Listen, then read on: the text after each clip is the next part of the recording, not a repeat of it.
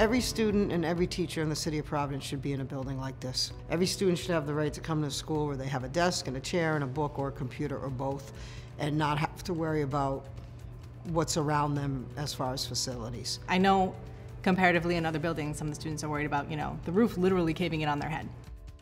We're asking our teachers and our students to learn 21st century skills, but they're in buildings that were built 100 years ago. The new spaces nowadays are being designed to be utilized. It is centered around technology. It's a whole different world. And it's going to really put us in a spot where Providence schools will be achieving higher academic outcomes, because that's the overall objective here, is to educate our young people in the state so that they can transition into good paying jobs when it's that time to enter into the workforce. So the facility upgrades, as much as anything, send a message to our students. We care, we know, we believe in you, and we're going to be investing millions in you. So it's a huge message, not just to our students, but to our families.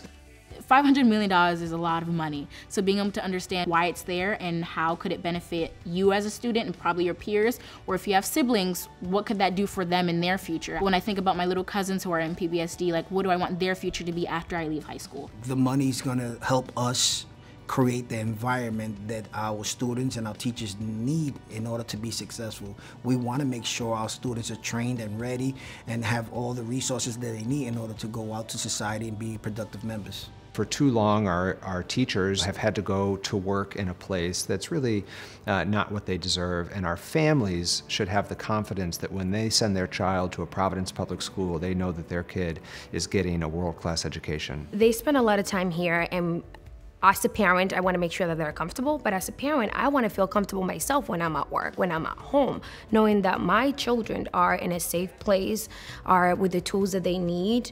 They're not falling behind because they don't have a Chromebook, they don't have a computer. It's kind of like an emotional support, basically, to have all the tools that you need to see all the changes. The vast majority of our families are first and second generation immigrants who work very hard, who believe in us, who believe in education.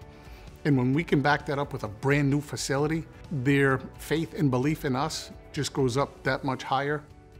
One thing that really stood out to me is like every day when I would walk in, it would just be so like nice and beautiful, and I would just like, okay, like that's like a good way to start my day. Now when we receive updates and renovations, it's like they're like, okay, like I'm coming to an environment that I believe I can learn the way I want to learn. I can just feel the students feeling the same way when they first walked in. It's a positive morale booster for the student. It's a booster in the sense that it makes them understand that they are valued. We have community input to make sure that we're looking at it from every angle, not only from administrators' angle or PPSD, but also from the community itself, because their voice is valued, parents' voice is valued, and it helps us make sure that we're making the right decisions to build the buildings to meet the needs of all our students. This brick is a symbol of how we're changing what's happening in Providence. We're tearing down low expectations and building a system that really respects educators, students' knowledge, and we're building a stronger system academically, emotionally, and physically. This is a new, better, and improved system that will launch our kids forward.